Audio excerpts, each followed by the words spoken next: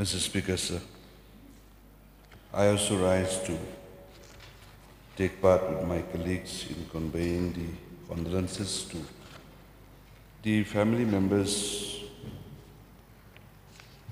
who have lost their loved ones in the last 6 months. As a state, we have lost two leaders, late Raisen Mausor and late Salseng Simarak. Late Raisen Mausor was elected as the member of the KHA, this United Khasi Jaintia Khasi Hills Council, from 1958 to 1967. Thereafter, again re-elected and was elected again in 1972 as the member of this House. As the member of this August House, Mr. Raisen has, as mentioned by the honorable member from Mauthinkut, well, we have very less information about him because he was the member of this council and the State Assembly in the very years where we were yet to be born. Sir, I therefore convey my condolences to the family members of late Raisen Mausor, and may God give them strength and guide them in the days to come when they have lost their loved one. May the soul of late Raisen Mausor rest in eternal peace.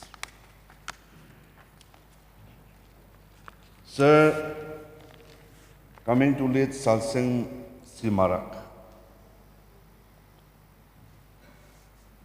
Personally, I have not and was not in politics during that term of 5 years.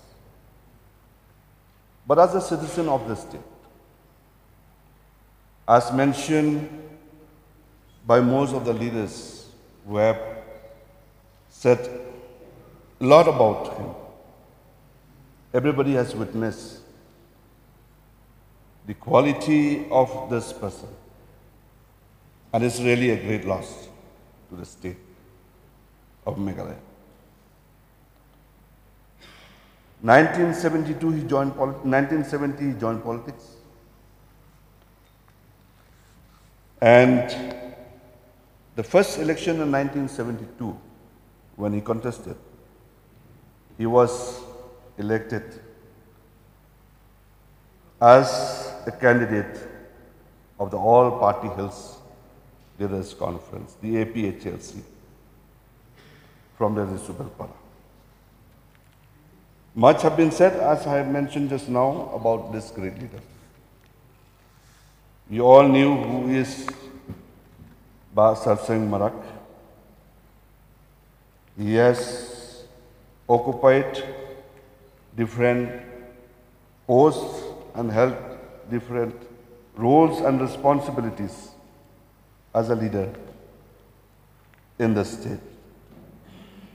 And he is known by all for his integrity, and is known for his quality leadership, and is known also by the best practices that he has displayed of clean politics in the state of Meghalaya. He is a man of patience. He is a man who is very soft-spoken, always show with a smiling face. And he is a man who have performed to whatever extent the wish of the people of the state. I stand here to convey my deepest condolences to the family members of late Sar Singh Mala. May the Almighty God grant them strength and guide them in the days to come. May the soul of this great leader, late Sar Singh Mala, rest in eternal peace. I also stand here to convey my condolences to all the family members for the loss of their loved ones. They must be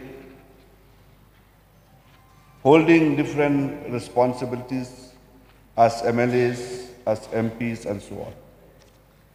The same I convey my condolences to all those family members. May the Almighty God grant them strength and support them and guide them in the days to come. May the soul of all those leaders of our country rest in eternal peace. With these few words, Mr. Speaker, sir, I resume my seat.